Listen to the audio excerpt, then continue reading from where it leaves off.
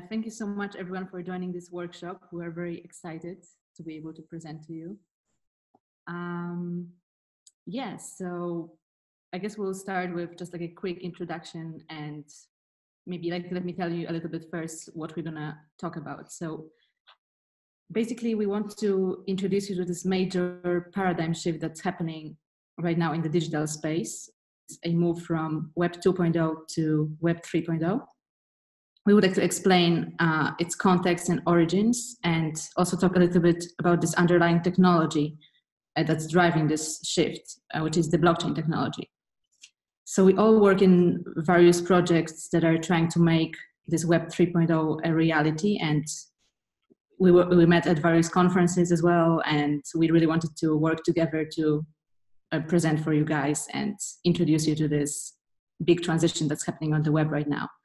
So let's start with like a quick round of introductions, and we'll start with the presentation after that.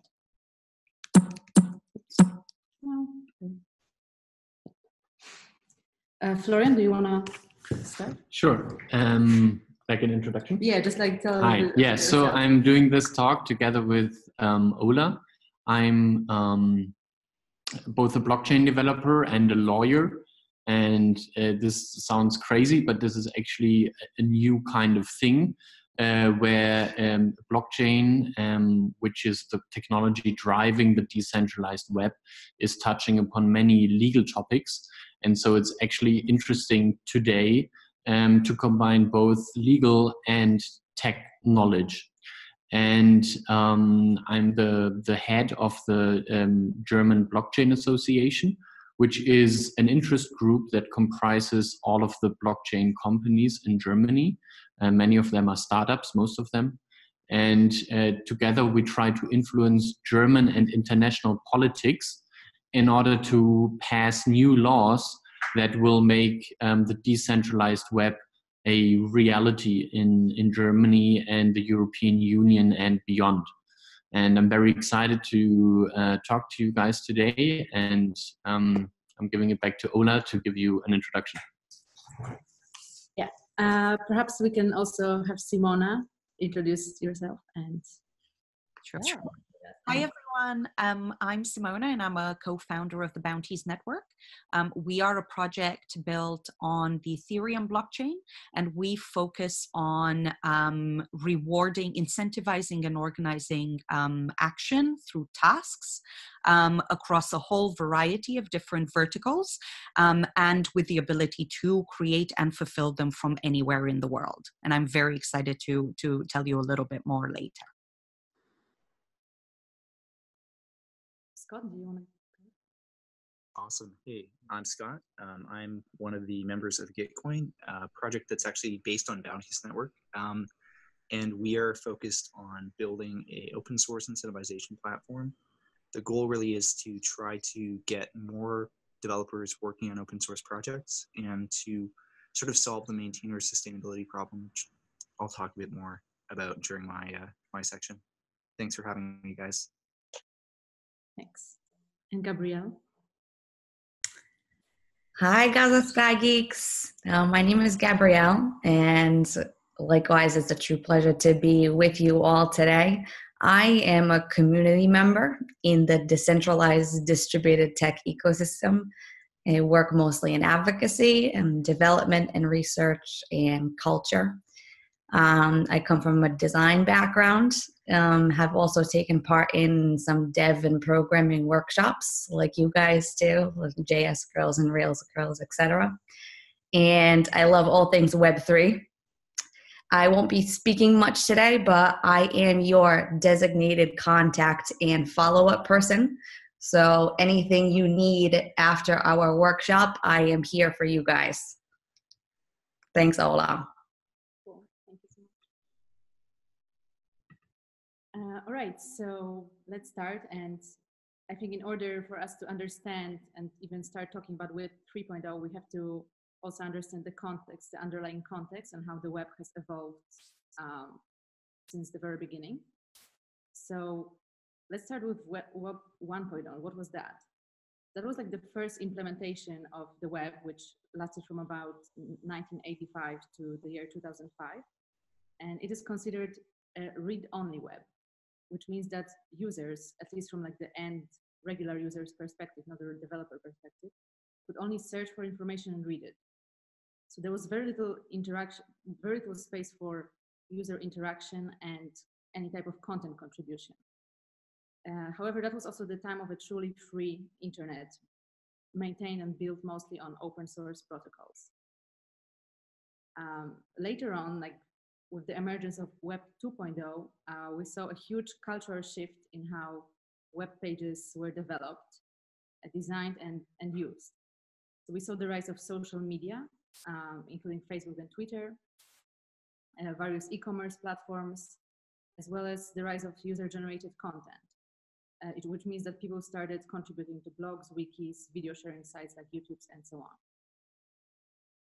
In that sense, the internet has become more mature and programmable, and it allowed like lots of people to enjoy peer-to-peer interactions on a global scale. However, it always happened with intermediaries involved. So platforms started acting as trusted intermediaries between users who did not know or trust each other. And finally, with the shift that we're experiencing right now, Web 3.0, this is so-called the decentralized web. So the idea is centered around bringing back those peer-to-peer interactions without middlemen or intermediaries involved. And the blockchain technology, which we'll explain in detail later on, it's the driving force of Web 3.0. So let's provide a little bit more of historical context on that shift.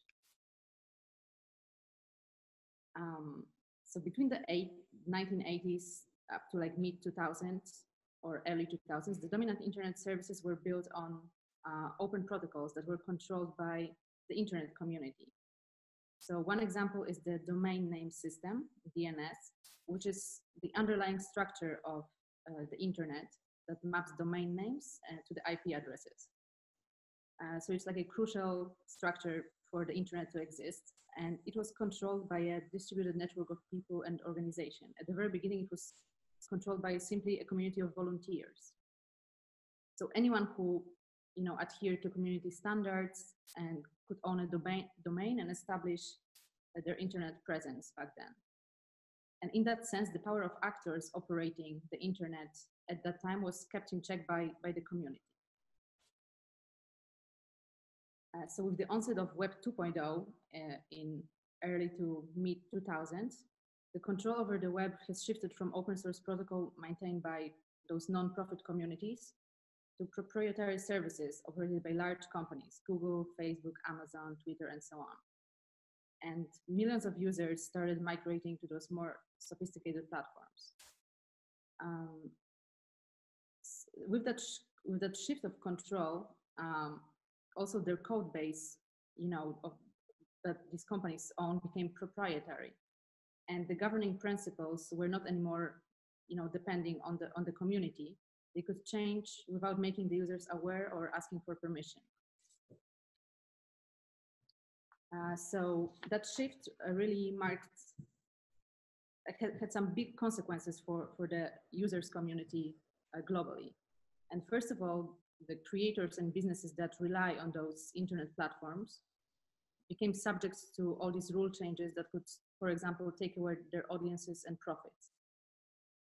And the tech giants, so these huge firms monopolizing the internet, turned to economics of scale and network effects advantages. So they became de facto monopolies. They built vast records of transactions in our digital data, which in fact is, we can consider it as the most important currency in the world. And in controlling these records, we can say that they actually control us, the internet users.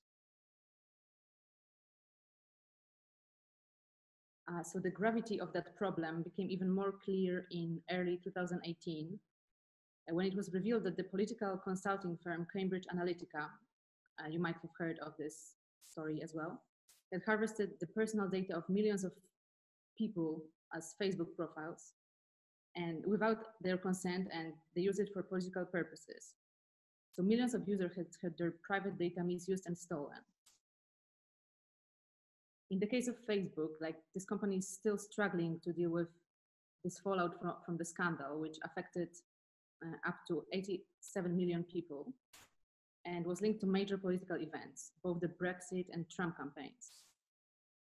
The company has been forced to admit that it gathers ads data by tracking people around the web. So the failure of Facebook to foresee and take responsibility for these harmful effects of the global platform and the ways it can be abused, it placed like historic levels of pressure on this company.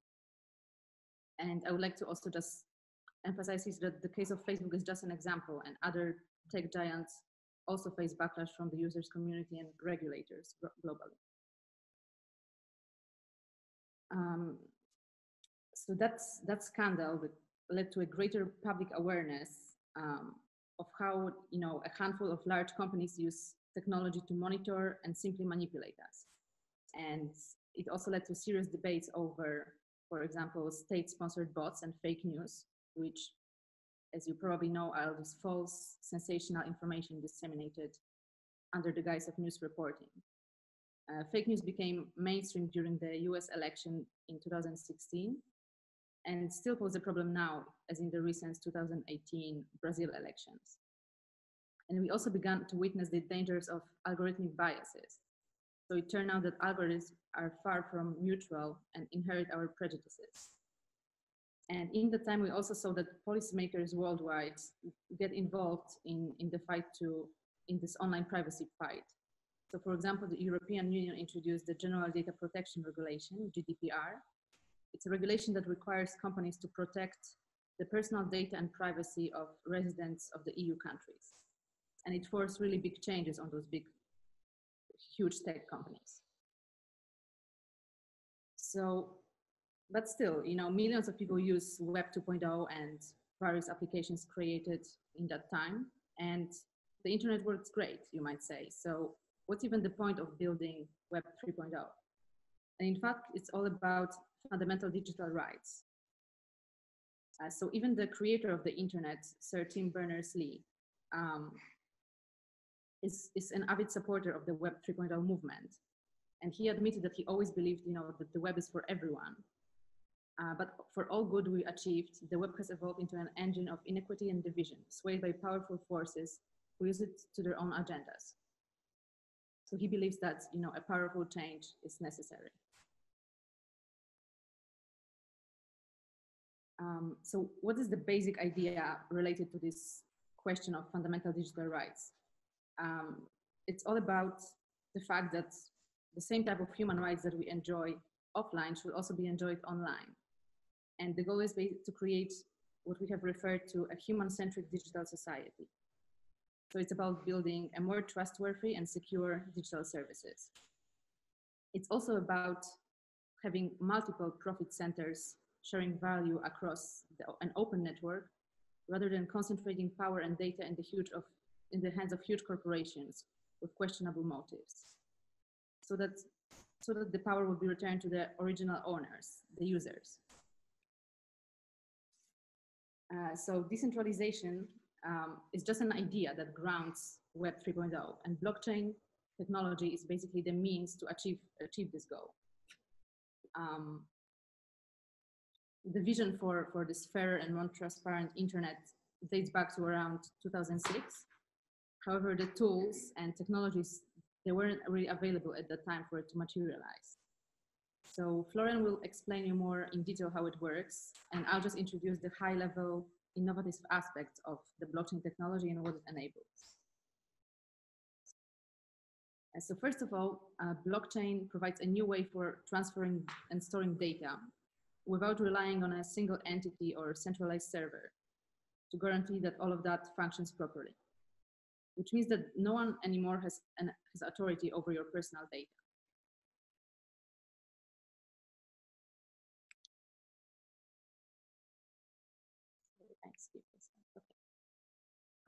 Moreover, blockchain provides a new paradigm for deploying so-called dApps, decentralized applications, which are run by many users on a decentralized network. And they are designed to avoid any single point of failure. The nature of those dApps can be summed as distributed, flexible, and transparent. And those applications, like in whatever shape they will take, will be aimed at disrupting many of those gatekeeping institutions and applications that currently dominate the centralized web. And they really have a potential to transform the technological landscape as we know it right now. Blockchain is also said to be redefining trust in the digital economy. Because for the past decades, we have turned to intermediaries, platforms or institutions to provide trust and proof of transactions between counterparties. But thanks to the blockchain, that's all changing right now. And instead of placing trust in corporations, we can place trust in community-owned and operated software, which is open source, and more on that also later on. And finally, we have the famous cryptocurrencies, digital coins and tokens that are built into specific blockchains. And they can be seen as a tool or resource on a blockchain network. So those cryptocurrencies can have multiple purposes, one of which is serving to incentivize individuals and groups to participate in, maintain, and build services on the web. So I think like one of the most exciting aspects of the blockchain technology as it relates to Web 3.0 is its relations to open source software. It really has the potential to change the game for open source software development, without which the internet really wouldn't have existed. So as you might know, like developing this open source software is very challenging as it relies heavily on voluntary activity, and the contributors are not properly incentivized for their time and effort.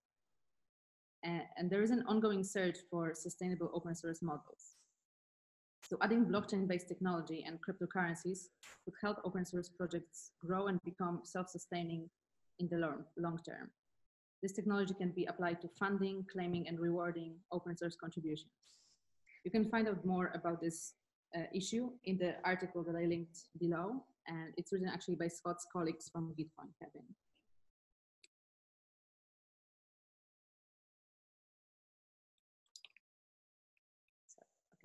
So to sum up, Web3 is basically about bringing back an open, blockchain-enabled, and community-controlled internet.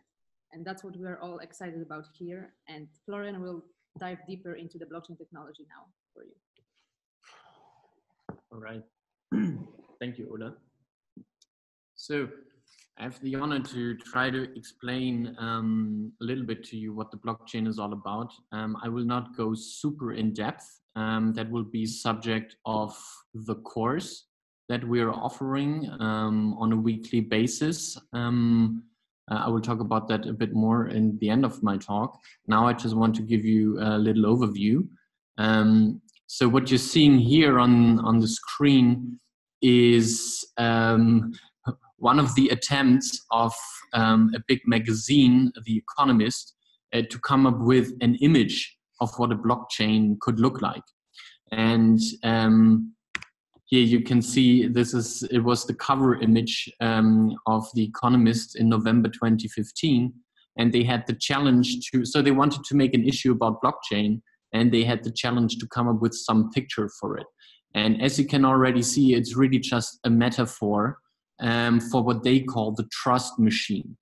And so what the blockchain does is it mechanizes trust, which sounds paradoxical because trust is something intimately human. You could say it's the relationships between humans and who you have confidence in that they keep their promises. And the blockchain attempts to make that digital, to put an algorithm behind this. And this is what makes blockchain so interesting. And it also tells us that blockchain is not just a technology. Blockchain is a socio-technical paradigm. So it combines social factors and technology into one innovation. And so since I'm a lawyer, I want to try to give a definition of what a blockchain is. Lawyers always need definitions, otherwise they don't know what to do. So in my definition, a blockchain is an immutable append-only database that records some information about the world And that database is being shared within a network of stakeholders. So people to whom this information is relevant that is being recorded in this database. And by having that database being shared and being immutable, it means that people can agree on whatever is recorded in that database to be true to them.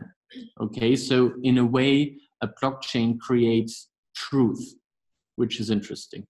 If we want to boil it down into really one sentence, we could say blockchains.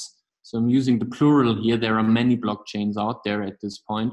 Blockchains turn data into facts through consensus computing. Okay. So let's look at the kinds of blockchains that exist. As I told you, there are many blockchains out there. Blockchains being these databases where people record data or transactions, as we call it, in. And you can kind of nicely systematize the kinds of blockchains that are out there with this quadrant that I've drawn here on the sheet. And you've probably all heard about Bitcoin at some point in your life. And Bitcoin is famous because it was the very first blockchain in the world.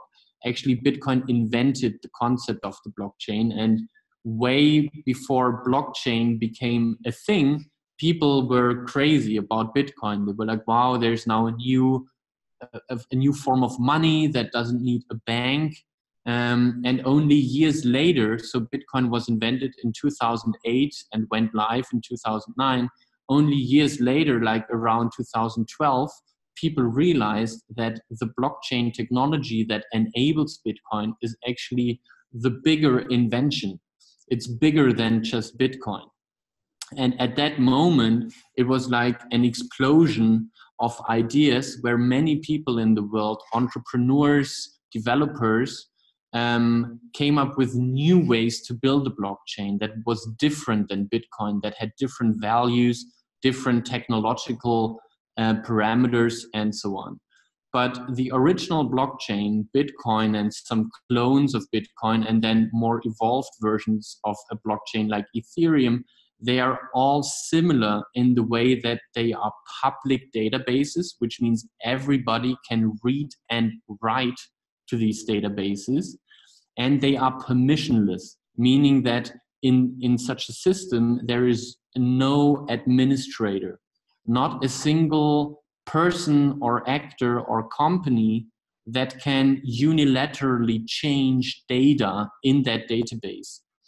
Every change and every access to that database that wants to modify or add some information needs to go through a consensus protocol where the whole network has to agree that this change is valid and according to the rules that this network has given itself. And so these are the most disruptive and most innovative forms of blockchains that we see out there.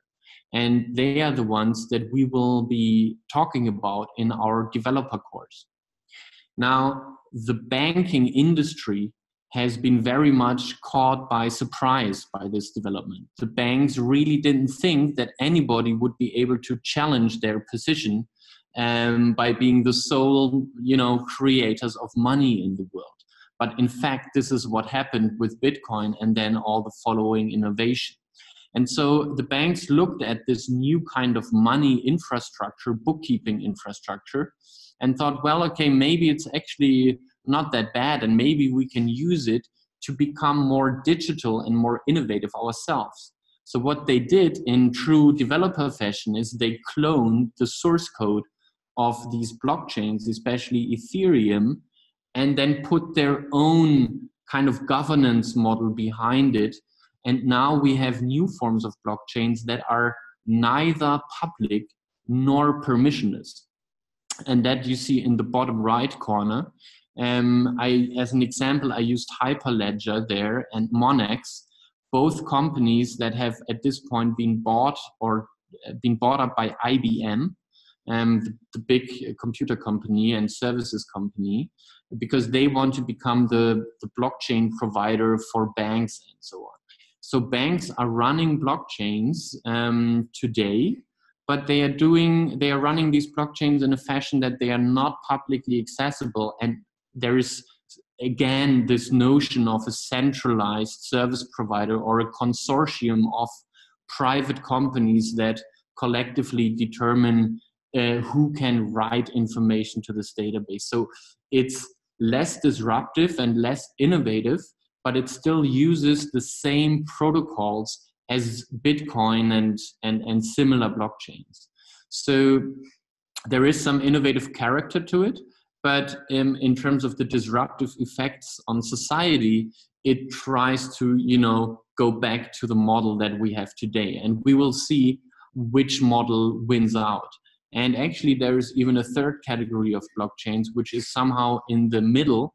It's blockchains that are run by that are not permissionless. They are run by private consortia of companies, yet they want to be publicly accessible to everybody. And the reason they exist is because they want to they want to be compliant with laws. So let's say, for example, privacy laws. If you write something to blockchain and that blockchain can never be changed, it's a problem with privacy laws. Especially in Europe, we have a new kind of privacy law called the GDPR, the General Data Protection Directive. And to be compliant with this law, you need to be able to remove personal data about people if they request it and they have a legal reason. And in a public blockchain like Bitcoin, that can never happen. Whatever is written in the Bitcoin blockchain is forever there. So these hybrid blockchains that are permissioned yet public, they're doing this mostly for legal reasons and compliance reasons, but they also do it for reasons of scalability. So they want to be able to process more transactions at the same time, and so on. So there are many different types of blockchains, but they all use very similar protocols, which for us as developers means that whatever we build for one blockchain will also run on the other blockchain and the other blockchain. It's just a piece of software being executed in a different network, yet on the same protocol. So,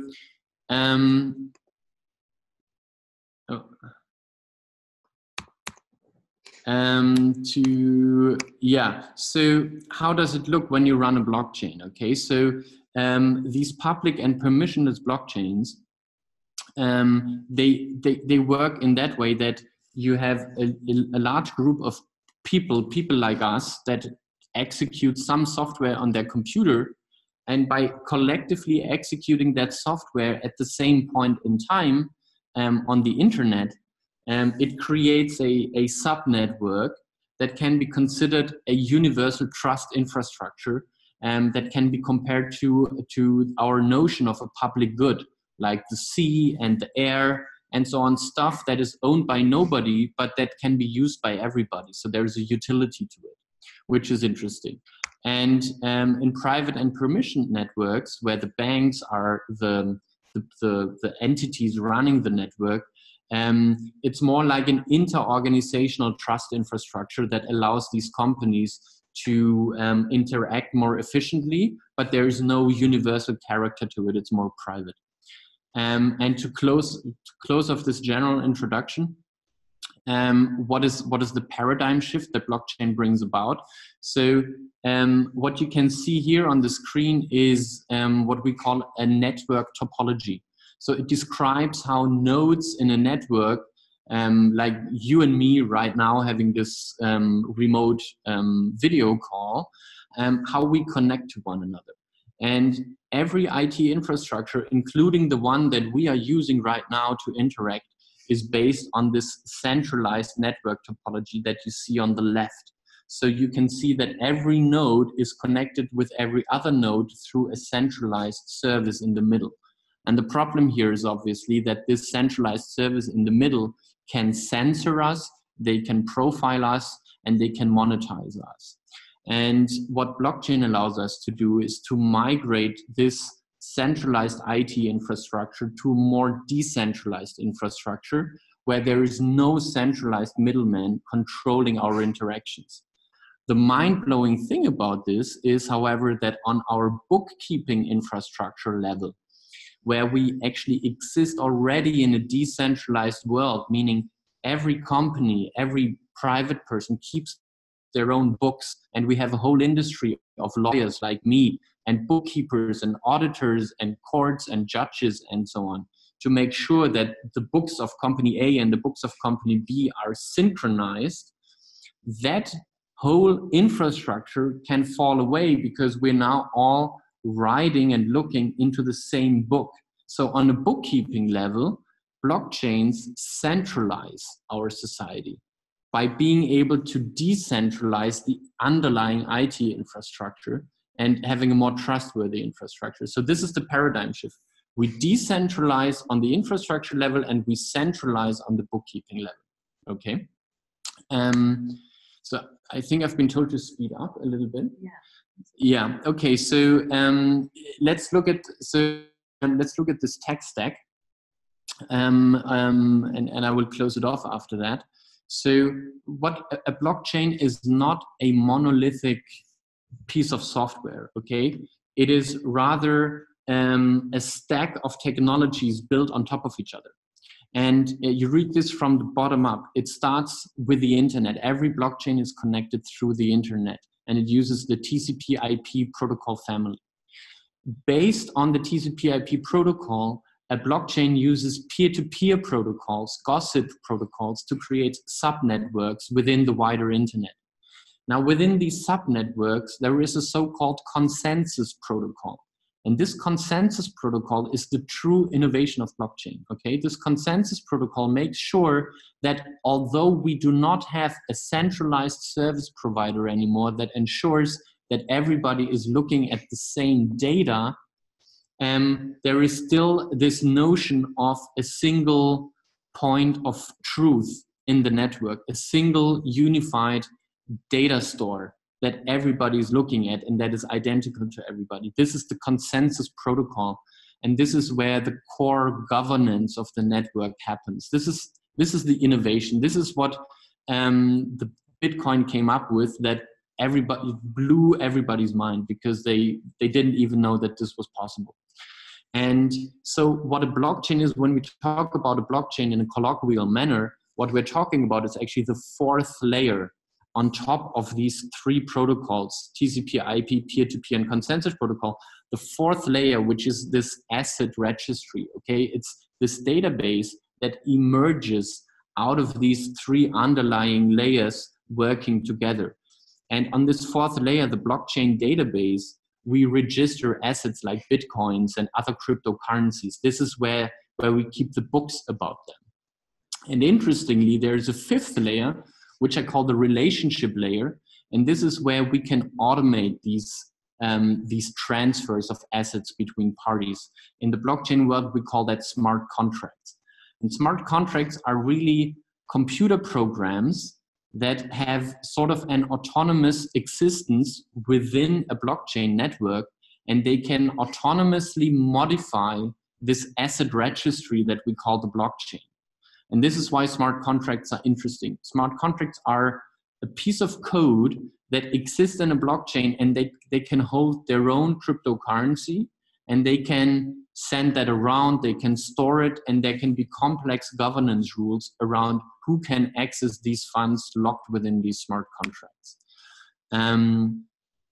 These tokens, the cryptocurrencies that we all know, the Bitcoin and so on, they can represent many different things, okay? So you can use the blockchain as a bookkeeping tool for many different things.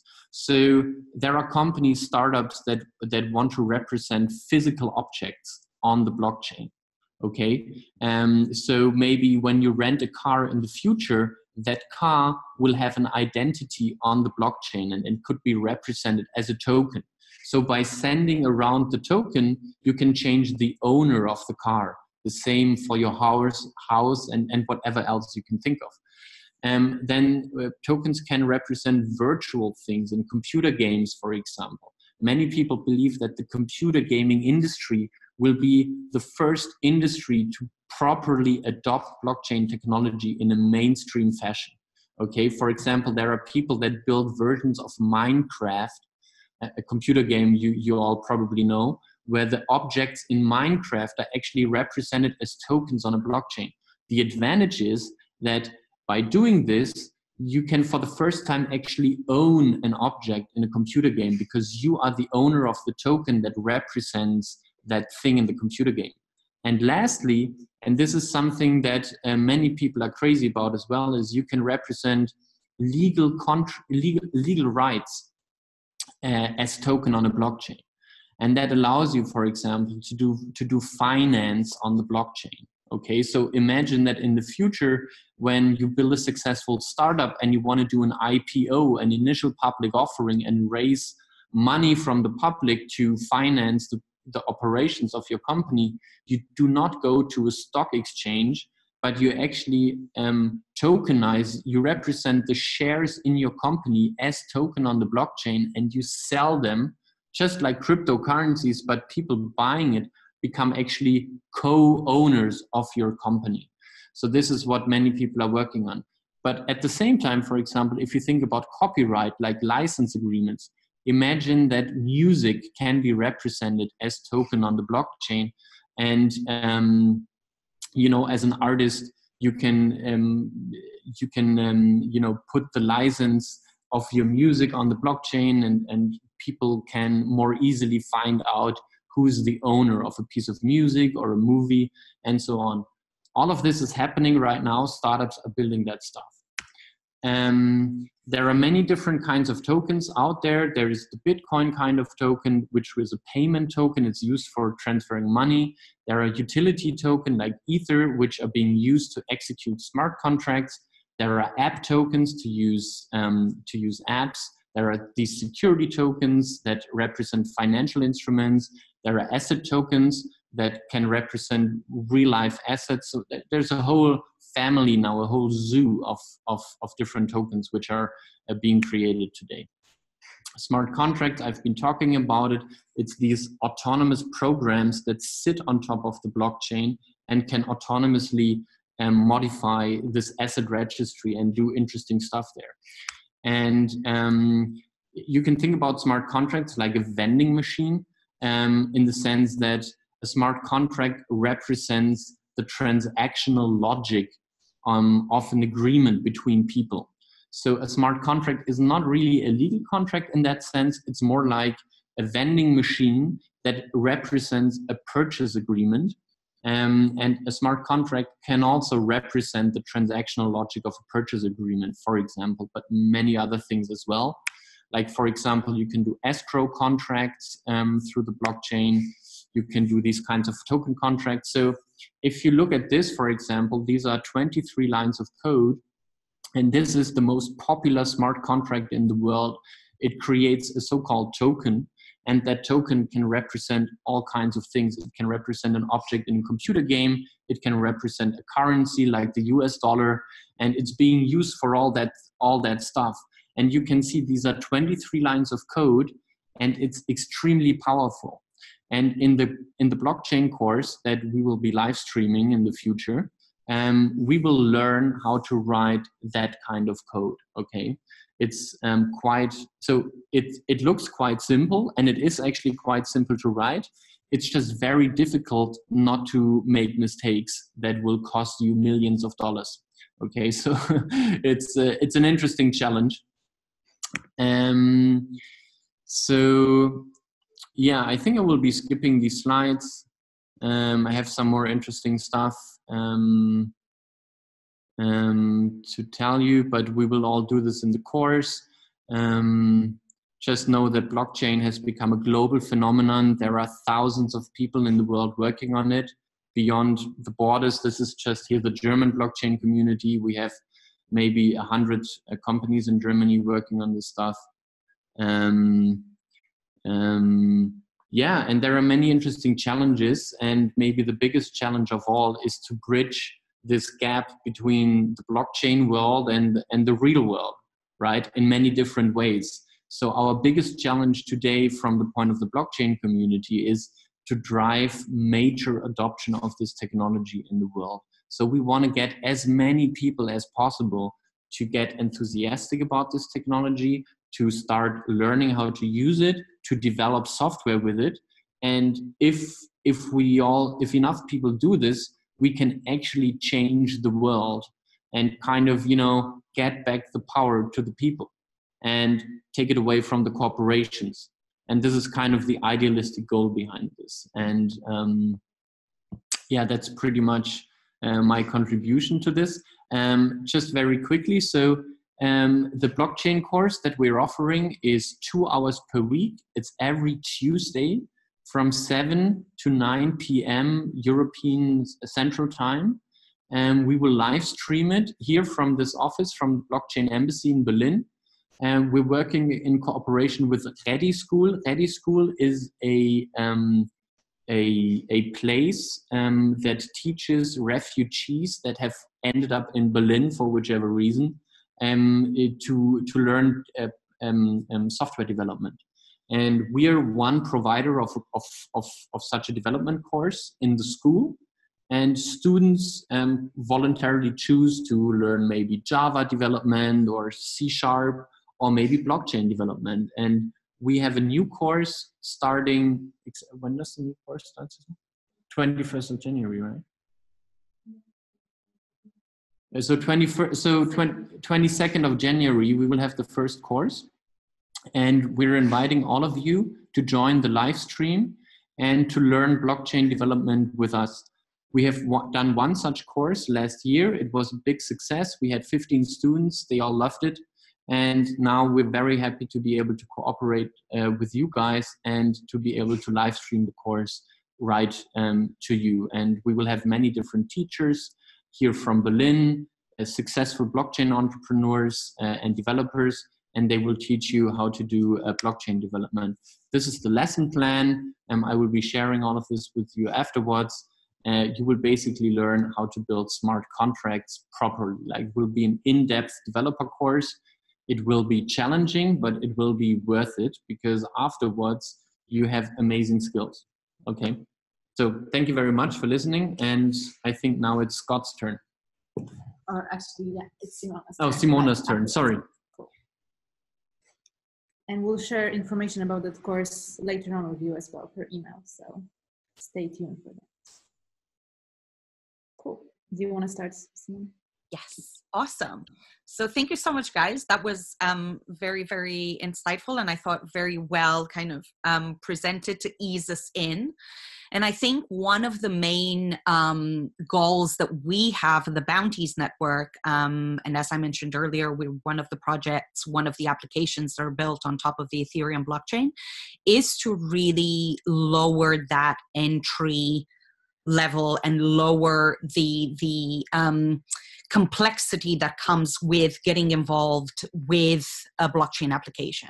And I think that for a lot of people, particularly coming into the space, has been a little bit daunting, a little bit challenging in terms of not necessarily having a starting point or an angle to get you into what a blockchain built application looks like. So what we're doing with the Bounties Network, to give you a little bit of background, we created the standard Bounties protocol in 2017 and then launched to the Ethereum mainnet at the end of 2017, so in October 2017.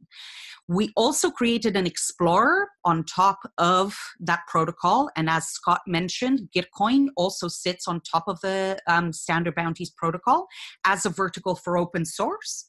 What our explorer does is really broaden the types of projects that we support and the type of work that we have on the Explorer to really look at, people from all kind of aspects of their interests, their personalities, their skills, and again, have that level of beginner, intermediate, and advanced, but across a whole range of different skill sets like development, but also design or art or music or research. So really looking at what people are interested in and what they can contribute in from a much broader perspective. And then Ola, if you want to click next for me, please. On the next slide. So essentially with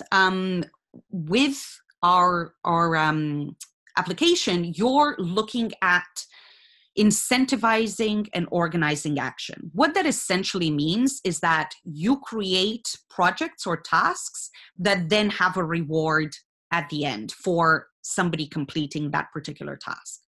And so this changing the incentives, changing the world was actually a quote by Vitalik Buterin, who is the inventor of the Ethereum blockchain. And he was looking at this from the perspective of, if you incentivize people to do things, will the positive actions that they do increase? Or will you be able to really engage people on a global level versus, like Florian said, from a very kind of centralized company perspective? Then if we move to the next one, I think that's just the quote, and then we can skip to the next. So that's basically, so just to give a little bit of a definition of what a bounty is, it is essentially a reward offered by an individual or an organization to accomplish a specific task. And as I was mentioning, and as Florian pointed out, the bounty is actually a smart contract. What that means is that it is a task that's created by, again, an individual or an organization for a specific task, and whomever fulfills it gets the reward. There are a whole range of different bounties. You have bounties specific to development, which is what Gitcoin focuses on. You have bounties for translations. We do a lot of that, and I'm hoping that that will also diversify and increase as we broaden the reach to other groups like you guys, like people in several different countries who would want to look at education or at resources in their native languages. Research, again, is very, very popular, where again, organizations or individuals want to run polls or surveys that can have a global reach. Design is another very important one, as is content creation. So that's just setting up what a bounty is. And then if we move to the next one, it's basically what this means is, through these bounties, you are essentially introducing the concept that blind trust is no longer the way to run things, but proof of action is. And what that means is every single bounty requires you to deliver something, a proof of an action or a deliverable. So for instance, in the example of design, you would deliver a website or a logo or an illustration. For something like a social impact, for instance, bounty, which I'm going to touch on in a bit, you are essentially recording a proof of your action, and based on that proof, you are getting your reward. Now, the reason why these are a huge step forward from what we traditionally have in terms of projects or task fulfillment is that the funds that are used for the payment of that reward within the bounties, within the smart contracts, is sitting in the smart contract. It doesn't sit with me, even if I created the bounty, and it doesn't sit with a specific organization who controls those funds. What that means is that the transparency level of those funds going from the bounty to the recipient are always traceable. Like we said before, they are unchangeable. So somebody could not, go in there and change that transaction or divert it.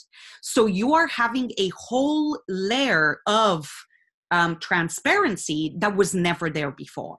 So this is why I'm saying that blind trust, hoping that you're going to get paid or hoping that everything is going to be, the flow of funds will go from A to B.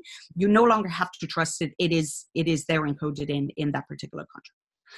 So then if we move a little bit further, what that means from a global project perspective and also from a specific bounty per bounty perspective means that anybody can contribute to a bounty. So funds can be crowdsourced from all over the world.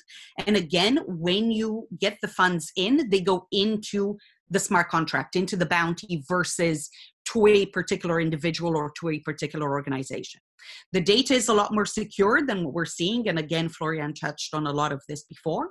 You have rapid access and response because, again, we have this decentralized database that is accessible from anywhere, right? So it doesn't live on a specific computer owned by a specific organization or a specific individual. You have these instant payments. So when a submission abides by the requirements of that smart contract, as soon as the submission is approved, the funds in ETH or any token on Ethereum for now, because like I said, we are sitting on top of the Ethereum blockchain, those funds will go immediately to the successful fulfiller. And then a long-term revenue stream, that is potentially something that we can build out based on a combining this freelance way of working and more projects moving towards outsourcing a lot of the tasks and decentralizing their operations. And so if we move a little bit further. Now, it's all about easy access. And this has been one of the key problems that we have had with blockchain. It's this access, is how do you go about tapping into everything that we have built and being able to, in fact, build your own applications or work with the ones that are already live or are being developed as we speak. And what this means is, if we move to the next one.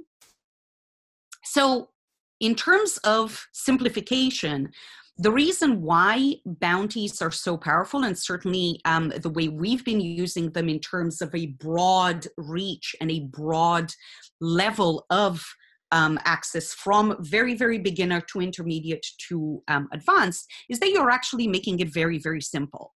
You create a task, somebody fulfills it, they get a reward.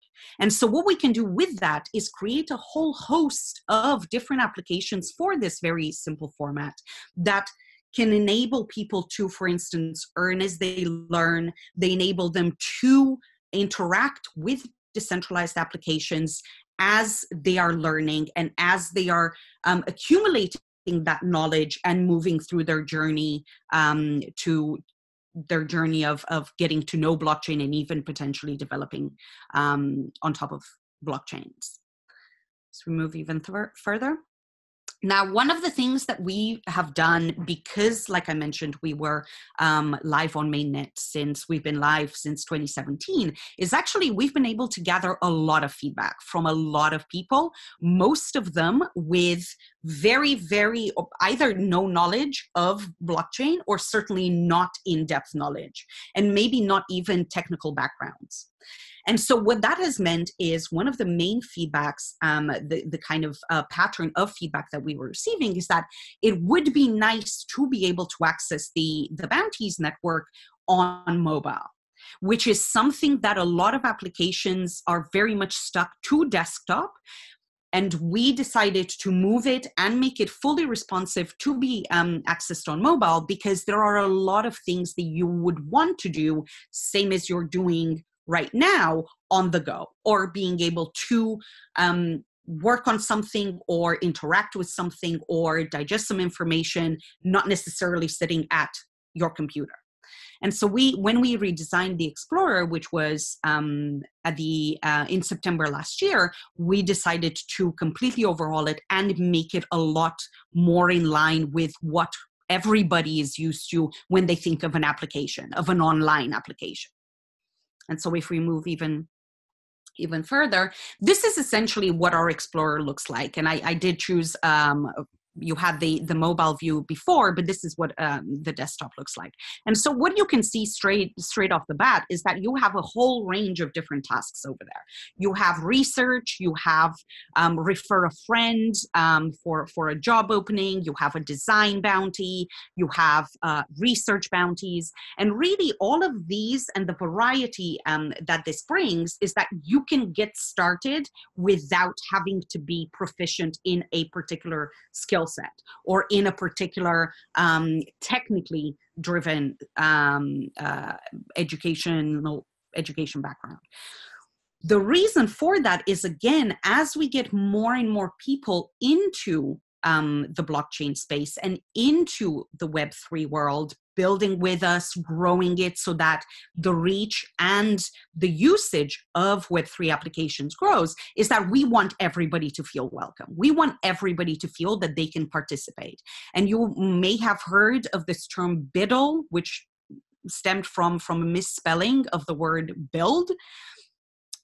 It's kind of been associated with development and developers, but actually everybody can build. Everybody can get involved. And potentially for the first time in a very, very long time, if ever, we can all look at having a seat at that table and having a way into participating in this global economy, in a global community, if you will, with all of our skills and with all of our interests as well. And if we move one step further, I'm going to give you this example, for instance, because I mentioned the interest and the passions of people. So we created this Bounties for the Oceans bounty, which is still live, and I would urge you to go and fulfill it. It's essentially a social impact bounty that we created in May last year. And the idea with it was that we were going to flip the whole model of how, for instance, charities work or environmental initiatives work. And instead of one organization asking people for money and then going back to that blind trust, asking people to trust them that they're going to use the money however they say they're going to use them, we are going to flip it and actually reward people for their individual positive actions. So this particular bounty asks anybody, anywhere, to go and perform a cleanup, whether it's on a beach, on a street, in a park, wherever it may be, and submit verifiable proof of that cleanup. Very rustic. It's a photo with a date stamp and you with the trash that you have gathered. And when I created that bounty, and so when I get notified of a new submission, I go check that it abides by the requirements of my smart contract, and as soon as I approve it, the person who submitted gets 10 DAI. Now, DAI is a stable coin. What that means is just one DAI will always be $1. So it doesn't go through the whole fluctuations that we have seen with a lot of the cryptocurrencies. And you may have heard of all the dizzying highs and lowest lows. And so that's one example that taps into not necessarily a skill set, but something that maybe people are passionate about, which is improving the health of our planet. And so if we move one further, again, this was a pilot that we did in Manila in the Philippines, just to see what it would look like with a community of people. And we had 220 people turn up at our cleanup, and it was at the beginning of December. And we really went through what it is like to get set up with a wallet, which we will have more information on. I think we'll be able to share all of this material just to go through a getting started guide of what it is like to set up a crypto wallet and what it is like to sign up and fulfill something. So we went through all of those motions, which I believe should be something that we go through at a regional level to make sure that everything is in line with the tools that are available in a particular region, and of course, what can be done in a particular location. And so if we move further, one before. So one of the main things, so what you can do, and then we can skip to the next one, is I have this bounty that's set up, which is actually a synopsis and takeaways from blockchain events around the world. Now, when I say events, they could be anything. They could be this particular workshop. And so if there is anything that you have written down, if there's anything that you feel was a particularly important piece of information that you got out of this, or if it's something that you didn't know and you found out, or it's something that will drive you to do X, Y, Z, this for instance, is a bounty that asks you for that takeaway. And what you can do is you contribute to it. You let me know whether it's a photo, whether it's text, whether it's a video, whatever you want to do, submitting to that bounty, and you will get the reward once I accept the submission. So this is a practical thing that you can do just to go through the mechanics of what it feels like and what it is like to fulfill a bounty. Again, not without any kind of skill requirements or any kind of in-depth knowledge of what blockchain is. So I would urge everybody who's here today to fulfill this if you felt that this was particularly valuable. And then the next one is just a set of getting started. You can see our getting started guide, which basically takes you through the steps of setting up a wallet. You can check out our Explorer, see what other projects we're working on, and of course, join our community for any kind of help or any kind of questions or sharing some music choices. You know, it's all about whatever, you know, anybody wants to get involved with. I think this is the time, and I think it's an important thing that we're moving towards, and I'm excited. So thank you. Cool, great. Thank you, Simona.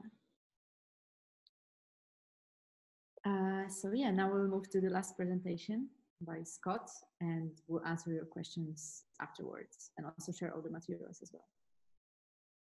Awesome. Thanks so much so far, guys. Great presentations.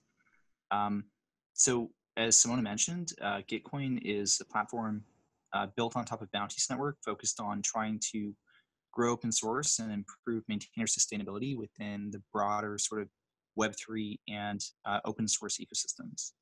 So if we flip to the next slide. Before I get started, the one thing I do have to do is just, you know, thank sort of three major organizations within the Web3 space that have sort of given us support. One is Consensus, which is sort of a large venture studio accelerator within the Web3 ecosystem in Ethereum specifically, the Ethereum Foundation, and the Ethereum Community Fund. So thanks to all of them for their support. So essentially, the way that our platform works is quite similar to how Bounties Network works, given that we base sort of our technology on their smart contracts. So effectively, we allow you to take any GitHub issue and fund that issue in any ERC20 token, which is just any token that is on the Ethereum network. And then we can basically validate the results and the coder will submit a pull request, and then that pull request will be paid out in those ERC20 tokens once the task is complete. And so this is a really easy way to sort of bootstrap a network of coders that are actively working on improving open source projects that are relevant to their interests and that are relevant to larger projects in the space that need particular tasks done. So it's sort of a double-sided marketplace where we're matching funders and coders in order to overall improve the sustainability of open source. And one of the reasons, switching to the next slide, that's sort of important is if you look historically, there's been a huge explosion in open source. In 2001, there were approximately 200,000 or so users of SourceForge.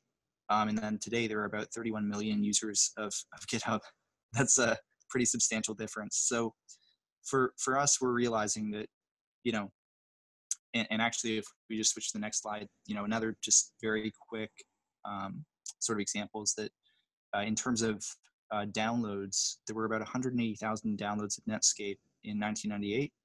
And now, you know, about 20 years apart, Lodash, which is one of the most popular Node JS dependencies, I realize this isn't necessarily an apples to apples comparison, has about 1 million. So again, it's a huge order of magnitude difference. Switching to the next slide. The issue is effectively, though, that this huge growth study from I believe a Japanese publication, which defines sort of the roughly 1 to 2 developers that a given open source project has on average. And this is a huge issue because define how the work is going to be done, that put in most of the time on coding and reviewing PRs and reviewing code. And without maintainers, it's very hard to manage like an open source project.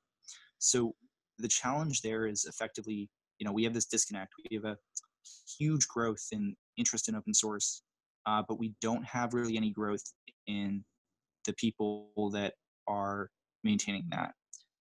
And switching to the next slide. One of the reasons for this is, there's not really any funding for maintainers. So you can see from this about 60% or so of maintainers are not really funded at all. The remainder, by vast majority, are only just funded by their employer to maybe spend 10 to 20% of their time on a given open source repository. And so this doesn't really provide, sustainable developer hours to open source. It's sort of just a band-aid of sorts. And we think that that's something that really needs to change. Switching to the next slide. And so one of the problems here, there's one more just before that, but these are just some examples of sort of why this is a problem when you only have 1 to 2 maintainers per project. If we just move back one slide.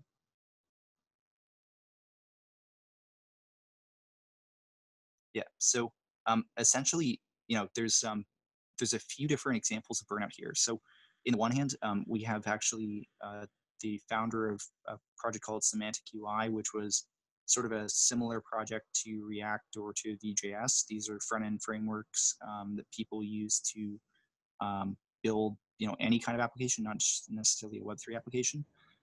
And they got burned out because they just didn't have any time to maintain their application and weren't getting any support. What they essentially wrote was that after 3 years of trying to make OS work with part-time proprietary work, they couldn't think of any way to continue the project.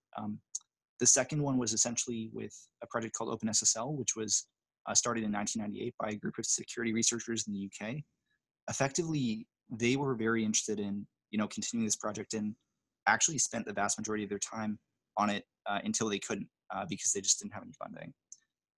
And then this last example is from actually a more recent example from Dominic Tarr, who effectively had maintained a very core library in NPM in the Node ecosystem again called Event Stream. And effectively, this is his post about not really getting any support or any real validation or interest from the community in his work on Event Stream. Eventually, this led to him sort of giving control of that to someone who it turned out maliciously inserted code into the library, and which in turn caused quite a few issues for the users, of which there are many since it's very highly dependent upon. There was a similar story with OpenSSL in which effectively Heartbleed, which was quite a large vulnerability, caused somewhere in the range of, I think it was in the range of probably billions of dollars of damage at the time. The point is, though, that all these examples of burnout don't just have sort of moral implications; they also have real financial implications. And so we need to be sort of considerate of that in how we fund open source. Next slide.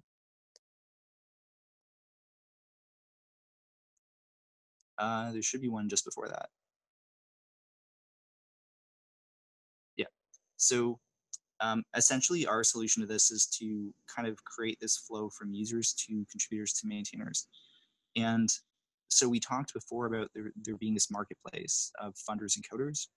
Effectively, the Bounties product that we have is mostly geared towards getting users to become contributors, people that are either making a few pull requests every month, but aren't necessarily active members or as active as they could be members of the open source community. Trying to get those people really more engaged, or people who've never contributed to open source, getting those people to contribute for the first time and really be active.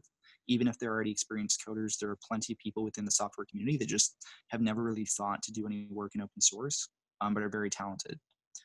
And then on this other part, we really want to get contributors to become maintainers, people that are actually submitting a lot of code. We want those people to start to review code. We want those people to start to be actively involved in the project management that goes into building an open source project. And so this is sort of the next step for us as we look at other products within sort of our product suite, I guess I'll call it.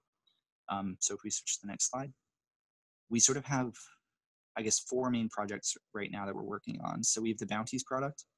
We have badges, which are sort of a way to ensure that people are incentivized not just from a monetary reward, but also intrinsically for their contributions. So badges or kudos are sort of a way to give someone just a genuine compliment for their work and add that to the payment or sort of to the transaction that you're providing on the platform. The goal there is again really just that, you know, we all have our own intrinsic motivations and we all have working relationships with people within our communities, and really, you know, we're trying to scale up this global community of developers, and so we want to sort of create that feeling of connection with people that are you know, are working with you.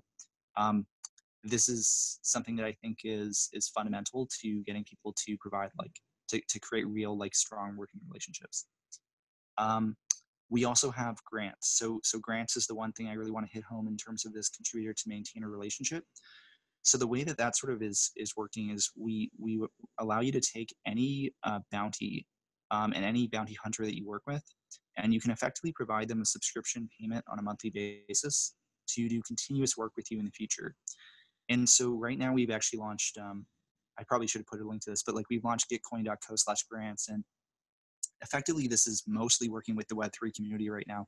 But the goal is to really get more of these projects, these maintainers paid for their work, and to get people from our community to work with them on certain key tasks. So for example, we're working with the Ethereum Foundation on fuzz testing for Constantinople.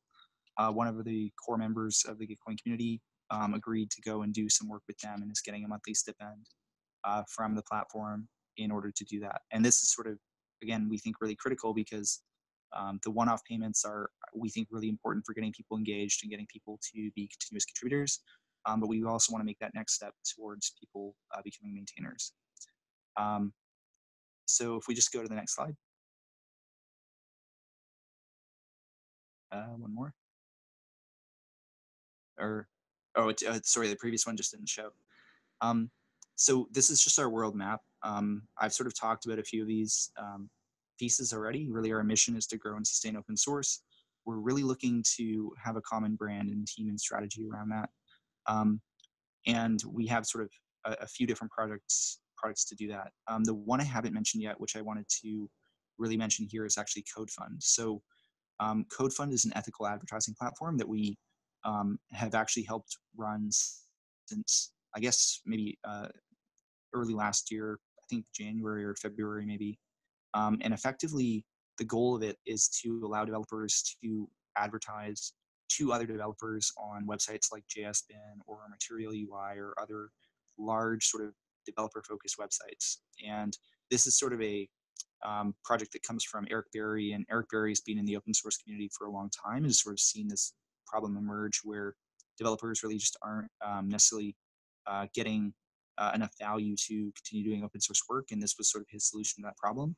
We thought it fit really well into our vision and into sort of our overall goals, and so we're really happy to have his project with us. One final slide. Awesome. And so to date, we've done about close to 750,000 through the platform. A lot of that just in January, actually. And we have, some rough developer stats on, or I should say, platform stats. So we're trying to keep track of, how we're doing, and everyone on the platform that we work with, we want to be very, very close with, so we can understand exactly where their pain points are and exactly where we can improve. And if you guys decide to use the platform, we would really highly value your feedback as well. Anything that you could tell us about ways that we can improve, or ways that you would want to use it that you can't currently, would be super helpful. In short, we try and pay people between 20 to 62, and the 2 standard deviations of that's probably the major portion of where payment lies, but we also have people outside those ranges, is what I'm trying to say. So like we typically have people above 20 because we're looking to set a sort of minimum bar for the total that someone can be paid. We don't want people to be paid like the same sort of wages that they might be paid on something like Upwork. We want it to be very much like a sustainable wage. And then 62 is sort of the higher end, but like we actually go quite a bit beyond that in some bounties, especially with things like Rust that are more niche and not necessarily as active. So, you know, I would say 62 goes probably, you know, maybe we go up to like 80 or 90 in like the very highest range. And we also have about 20,000 monthly active users. We have a few stats about like the average start time, you know, about 6 hours, and the average turnaround time about sort of 10 days. And most importantly, I think, is just the number of people that are being hired full-time through the platform. So, you know, this goes back to the point about sustainability. We want people to be able to make open source work their full-time job. Those 16 people have been hired full-time by projects that are entirely open source, and we're really happy to hear that. Next slide. And so, again, I really encourage you guys to reach out if you have any questions about the platform. Essentially, like, you know, some of the things that people ask quite a bit are, you know, how do I fund an issue, or what makes a good bounty, or how should I price my bounty? And similarly, like, you know, how do I find projects to work on? How do I find different tools or different, you know, projects that would interest me? I think the Explorer is a great place to start for that. But again, feel free to reach out directly if you guys want me to sort of walk you through or help you find individual projects to work on.